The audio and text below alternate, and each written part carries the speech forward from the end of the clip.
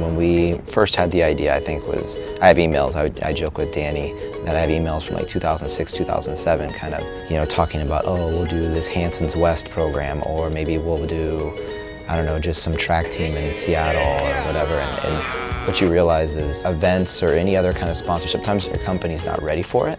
Maybe the idea is there, but maybe you're not even ready for it, or the resources aren't there.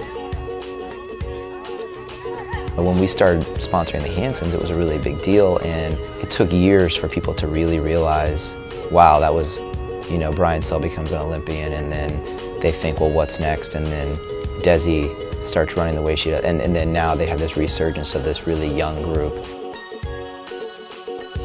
The success of that team over years opened up minds, not only in our sports marketing department, but inside Brooks, that wow, this is really valuable. The only thing that could be more valuable or as valuable would be if it was right here every single day with us in Seattle.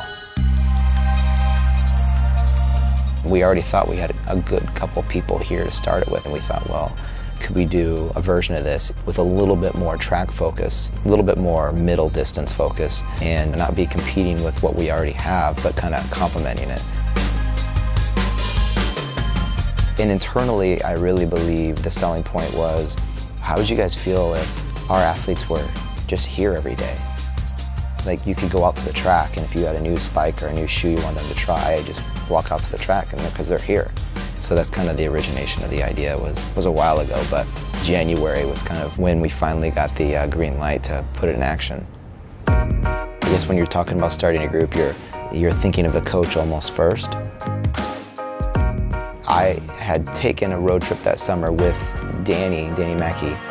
As the road trip kind of went on, Katie was in Europe, and you're in a car for 12 hours a day. You hear basically an hour-long phone call every single day. I realized not only was Danny really patient as a coach, but all the attributes that I had seen in coaches who I thought were very successful, he had all those attributes.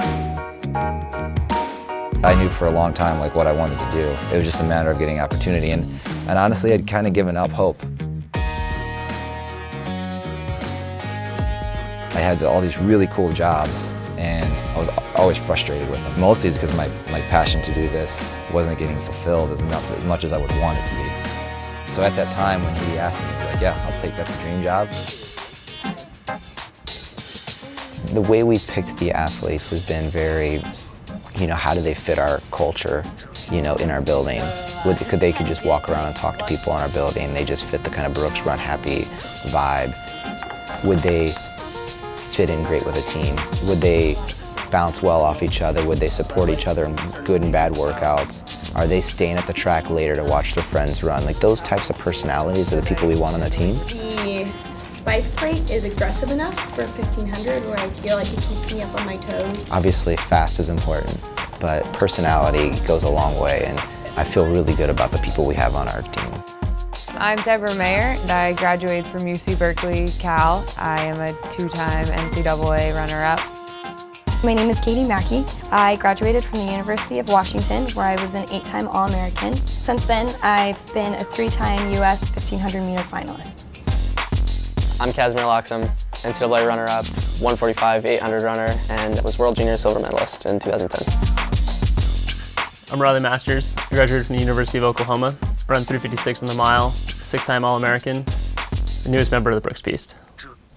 I killed that. It's been a lot of fun to watch this, to listen to Jesse say he had a goal of starting a group and then it becoming a reality, and to see it kind of materialize today on the run was overwhelming. I couldn't believe it. I just kind of took a step back at one point. I'd finished my run. I was kind of by myself, and I looked around. I was like, oh my God! I'm part of this group. I'm a professional runner. It was surreal.